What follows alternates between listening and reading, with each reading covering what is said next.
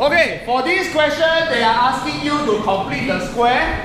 They want you to rewrite this expression in the completed square form, where your x is inside a bracket with a number, then the bracket is being squared, and then all other numbers put outside.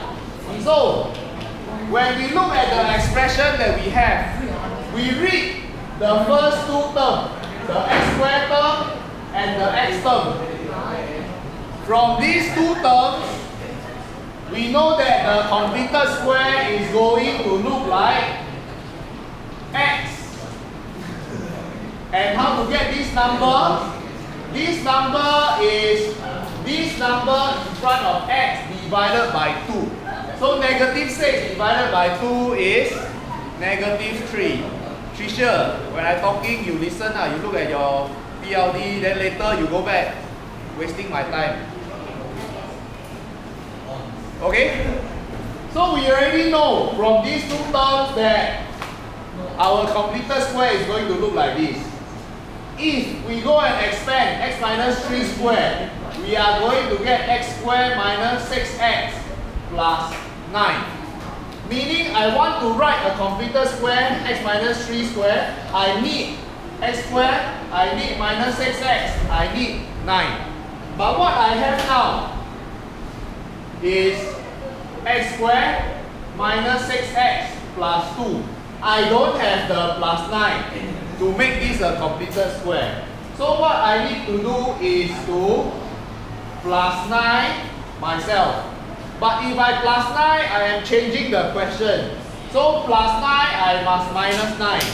So that plus 9 minus 9 adds up to 0. I am not changing the question.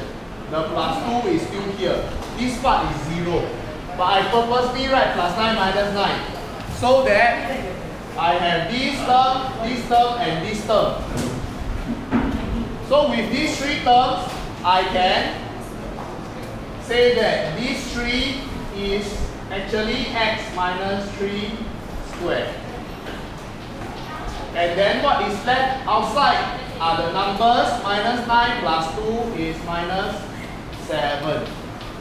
So this is the completing the square method. Okay? And to answer the question has x plus something inside the bracket.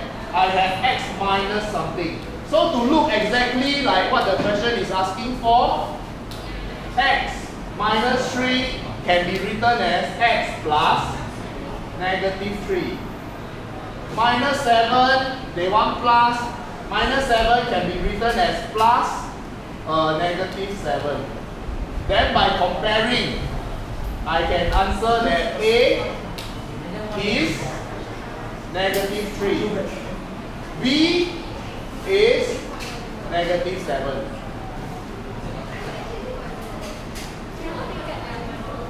Huh?